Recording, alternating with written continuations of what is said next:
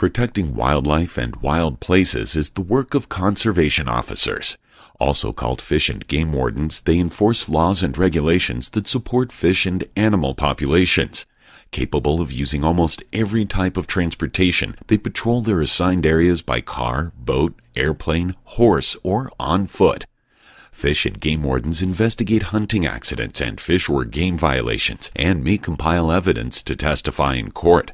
They issue hunting licenses and help to make the hunting season as safe and humane as possible. As officers, they also carry weapons and are trained by the local, state, or federal agency that employs them. A conservation officer may collect or review biological data to assess the health of their area, such as the condition of wildlife in a park, the health of native plants, or the impact of wildlife on crops. They may also conduct inspections or rescues. Most positions require a bachelor's degree in a related field. A background in the life sciences and interests in fishing, birdwatching, or hunting are helpful. Excellent physical condition is required. If you love wildlife and being outdoors, this may be an ideal career.